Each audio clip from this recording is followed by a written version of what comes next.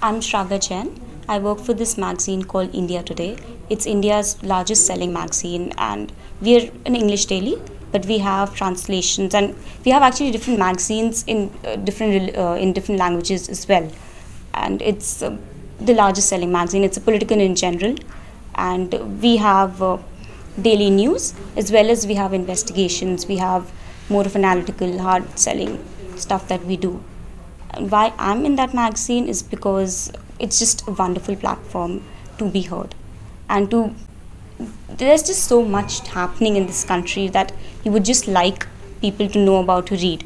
One of Personally, I'm very interested in environment. It's just something I mean, you can flip a newspaper, you can read about several things, but if I read about the environment, it gets my blood boiling. It really does. And I just immediately you have a viewpoint on that issue.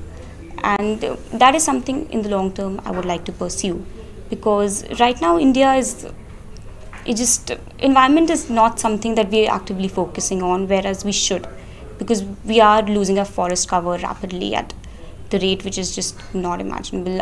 Today there's a report that our groundwater is polluted beyond belief. So these are the kind of issues that we need to look at, and also larger issues like land acquisitions, forest clearances, how far can you go for the development of the country, and also green energy, how we can take it as a model. So that is, as a journalist, that is something I would like to cover and also bring into the consciousness of the Indian population per se.